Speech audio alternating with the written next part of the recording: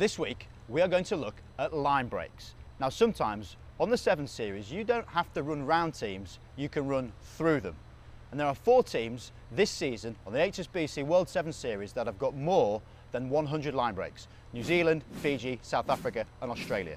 And of those, Australia are leading the way by getting 1.3 line breaks per try, which equates to 77% of all of their line breaks ending in a score. Now, what we've got are some clips to show how they can use that statistic in action to make them so dangerous on a sevens field.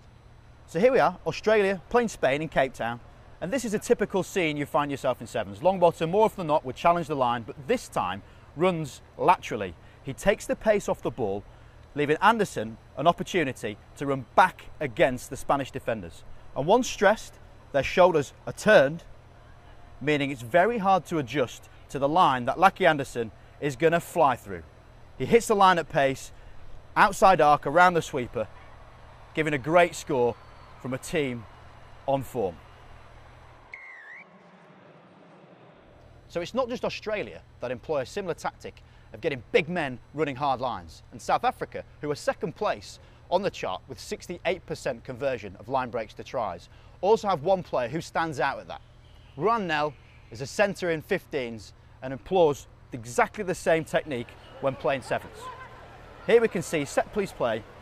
Heddelt gets the ball early and goes across the field, meaning the PNG defenders are running lateral with him. Usually, Sanatla gets the ball to run out wide, but Heddelt sees the defenders turn, and that indecision and a wonderful change of direction at the line gives Nel a chance to score. The next clip again is set piece, but this time back to Australia. So successful in Sydney without necessarily having that gas man out wide. And here's why.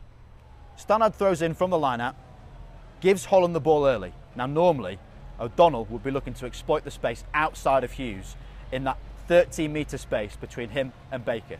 But with Thomasin being further forward, the depth is just as effective as the width. And looking aerially is exactly the same space. O'Donnell can see if he gets on the inside of Thomasin and the outside of Hughes, the gap is there. And wonderfully finished with a right foot step, takes him round and under the post. Really successful attack from this Australian team, and it showed how they did so well in Sydney. This next clip is brilliant, as it shows exactly the same movements but with a different outcome. New Zealand, clearly having analysed Australia's game against the USA, thought a similar line was coming, but have a look at this. Again from line out, Stannard is pivotal in this play, and keep an eye out for his line of running.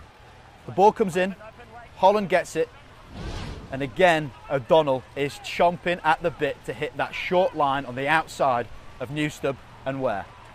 When he runs that line hard, Ware sticks with him, leaving Stannard on the loop around. Holland hits him with a beautiful ball.